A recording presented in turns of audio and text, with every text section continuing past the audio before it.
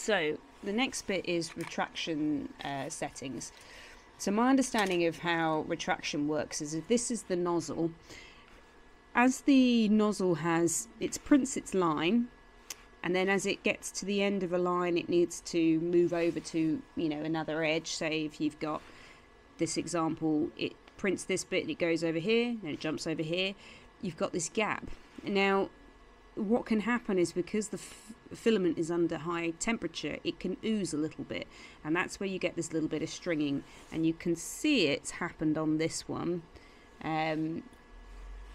So what retraction does is the extruder dial, so at the back of the machine on the end of 5, that you can see is pushing the filament line up through the Bowden tubing into the hot end. What it actually does is it goes backwards slightly and pulls the filament back up, so hopefully you don't get that stringy effect. But you have to dial it in, because sometimes if you pull it up too much, you could end up finding that you're getting filament cooling up here and then clogging the machine.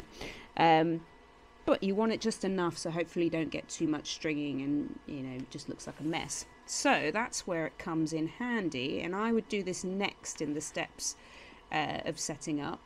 I don't know if people have got better ideas, but I just thought it seemed logical.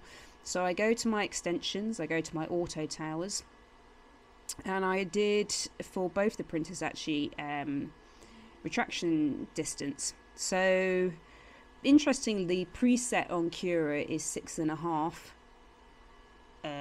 millimeters, maybe.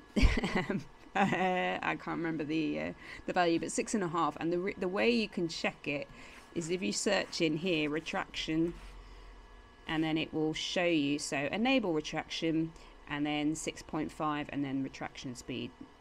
They were actually just the presets, the speed. And funnily enough, after doing all this testing on the machine, I found out the presets for this particular thing were fine, so I kept them at it. But yours may be different. So yeah, I did a retraction tower for 1 to 6, put it in. On this one I changed my temperature to 220, so went in here, search temp, and then changed my printing temperature to 220. Build plate is 60. It seems to work. I don't have an issue with the prints not sticking. If there's noise in the background, I've got 2 printers printing either side of me. So for when that went printing at now the new established ideal temperature of 220 degrees, this was the first one that came out for the end of 5. So retraction speed 1, 2, 3, 4, 5, 6. Around 6, it stopped getting this horrible stringing effect. So then I did another tower, and there is one in the extensions that goes from 4 to 9. So here we go. We've got 4, 5, 6, 7, 8, 9. So I decided, because I wasn't getting a huge amount of stringing at 6 and 7, again, you don't want to go too high because you could end up with problems with clogging.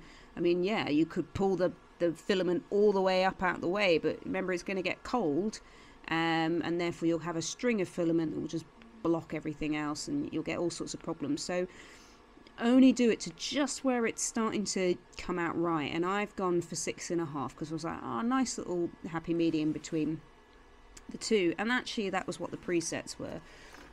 Interestingly, in comparison on the CR5, this was the temperature testing, didn't really like any temperature change above a certain amount. It seemed to have a sweet spot of 215, so that's where I stuck it. And then on the retraction test, it's a bit crap all over, but I chose to go for, what did I put it at? Retraction of 8.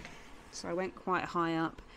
And I have heard that some people say that's too much, but look how much SpaghettiOs I'm getting. There's probably something else going on with that machine, why that's still stringing a lot, but I don't care. You can just get a little lighter and zip them off afterwards, as long as the print comes out all right. So the next bit we're going to move on to is print speed.